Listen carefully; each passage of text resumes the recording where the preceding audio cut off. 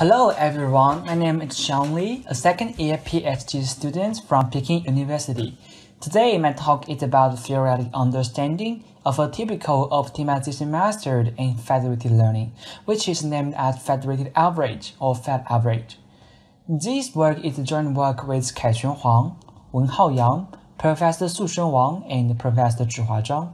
Before diving into the detail of FedAvg and our main results, let's first recall some background on federated learning. The incredible growth of data value and the heavy burden of data storage necessitated multiple work nodes to collaborate the model training, which caused the birth of distributed learning. Conventional distributed learning requires centralized training data in one machine or data center, and then perform optimization method to feed models. However, the centralized method is privacy intrusive, since the process of data uploading may result privacy leakage. As a special case of distributed learning, federated learning emerges as a solution to the privacy issue. It allows multiple parties, for example, your smartphones, to collaboratively train a model without data sharing. Specifically, federated learning lets the user devices perform most of the computation locally, and a central parameter server update the model parameters using the descending direction returned by the user devices. However, federated learning has three unique characters that distinguish it from the standard distributed learning. First, the training data are massively distributed over an incredibly large number of devices, and the connection between the central server and the device is slow. A direct consequence is that the communication is slow, and it is important to overcome the communication bottleneck, which motivates a lot of communication-efficient federated learning algorithms. Second, the FL system does not have control over users' devices. For example, when a mobile phone is turned off or Wi-Fi access is unavailable, the central server will lose connection to this device. Such a non-responding or inactive device is called as a straggler. It will appear tremendously slower than the other devices, so we can't expect all the work nodes will be activated successfully when we begin to train the model.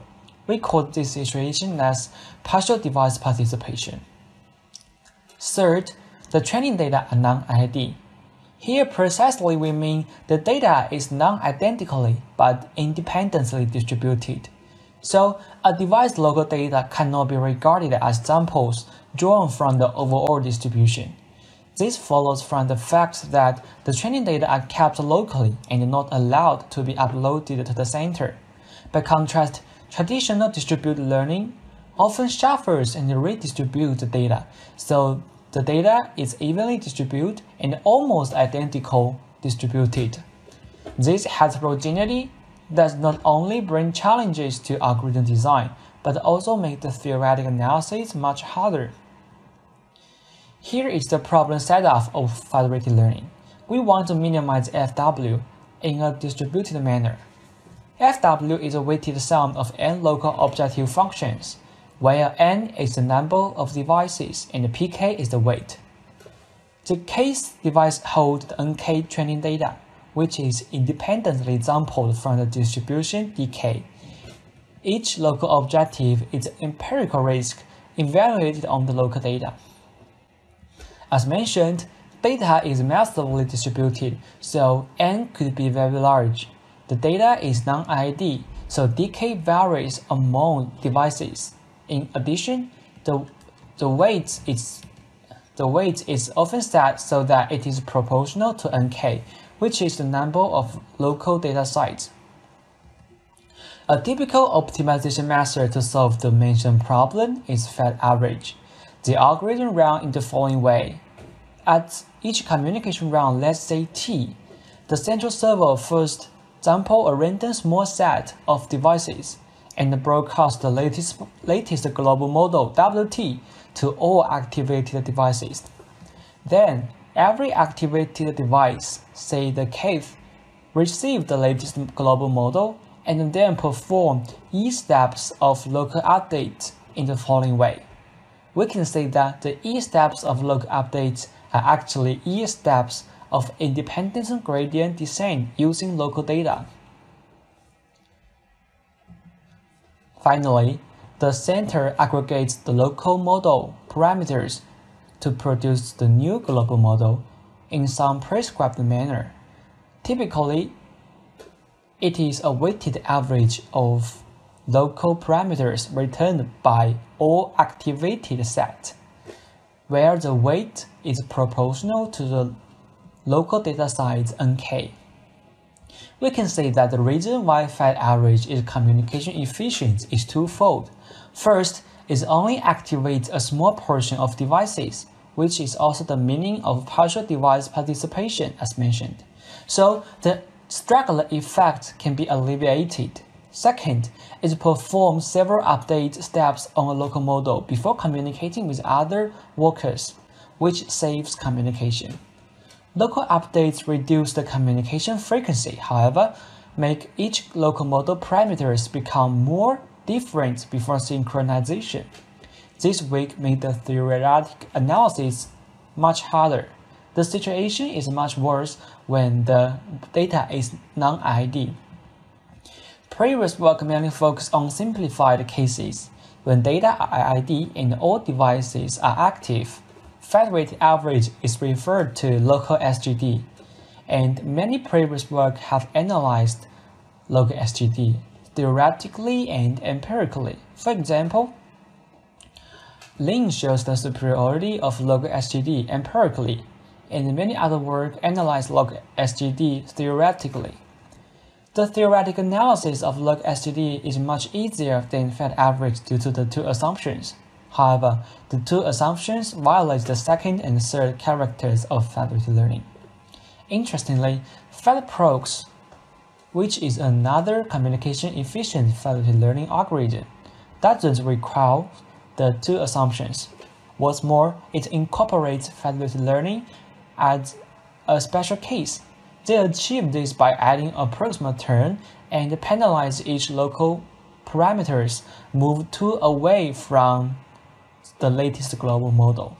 However, their theory fails to cover FedAvg, since the proximal term is always required in their theory. Therefore, the theoretic understanding of FedAvg under more realistic settings is unclear, which is our focus. Our first result is to derive the convergence rate of convergence of federated learning under more realistic setting, namely partial device participation and non-IID data. Under some regularity conditions like strong convexity and smoothness, the global objective SWT converges at the speed of 1/t. The speed also depends on two terms. The first is denoted by B, which characterize the effects of non-IID and local updates. The non-IID in our paper is measured by gamma. Here is the expression of gamma, where f star is the minimal value of the global objective function and fk star is the minimal value of the kth local objective function. We can see that gamma could be always non-negative. When the data is IID or nearly IID, gamma can be very small. However, if the data is quite non-IID, gamma can be quite large, and the convergence rate will be slowed down. Besides, we can see that the larger E, the larger B, and the slow convergence rate. So local updates actually slow down the convergence rate. The second term is denoted by C, which is related to the way how each activated set is formed. For the case of full device participation, C will be exactly 0. Otherwise, it will be positive. So partial device participation will actually slow down the convergence rate. Besides, if we want the global function value SWT to be epsilon optimal, the required communication round is roughly this quantity.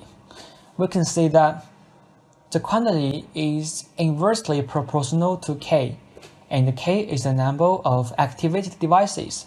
So larger activated set will fasten convergence in terms of communication. Also, this quantity is also a hyperbolic function of E, which means there is a trade-off among E.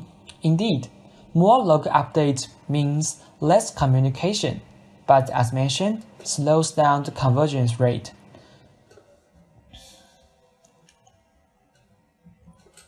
The second thing we show is that diminishing learning rate is crucial for convergence of Federated average in the non-IID setting. Specifically, we construct a ridge regression which is strongly convex and smooth. We show that if the learning rate doesn't decay, the solution produced by Federated average will always away from the optimal point. Specifically, we have the following lower bound.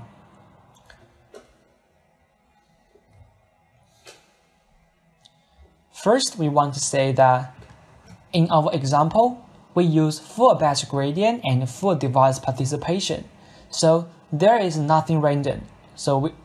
We don't need to eliminate the effects of gradient variance by decaying the learning rate. But our results show that it is still crucial for FedAvg to decay the learning rate. This can be revealed by the observation that when E equals to 1, under this case, FedAvg is reduced to full batch gradient, which could converge without decaying learning rate.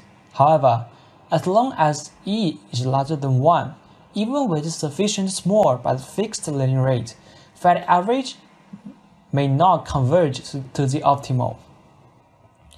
This doesn't mean that it will diverge. Actually, in our example, it will only converge to a suboptimal point whose distance to the original optimal point is controlled by both the learning rate and the number of local updates E. So why does this happen? Since data are non-ID, the minimizer of each local objective function vary. The local updates will push local model parameters move towards its local minimizer instead of the global minimizer. Therefore, constant learning rate combined with multiple steps of possibly biased local updates form a suboptimal local update scheme. But a diminishing learning rate can gradually eliminate this bias. Diminishing step size often hinders fast convergence, which may counteract the benefits of performing multiple local updates. Our theory motivates more efficient alternative to FedAvg. Finally, I conclude our findings as follows. First, FedAvg will converge even the data is non-ID, but we should assume some assumptions like convexity and smoothness. Second, the convergence rate is affected by the degree of non-IID. The last, it's very important to decay the learning rate for FedAvg in order to converge to the optimal point. That's all my presentation. Thank you.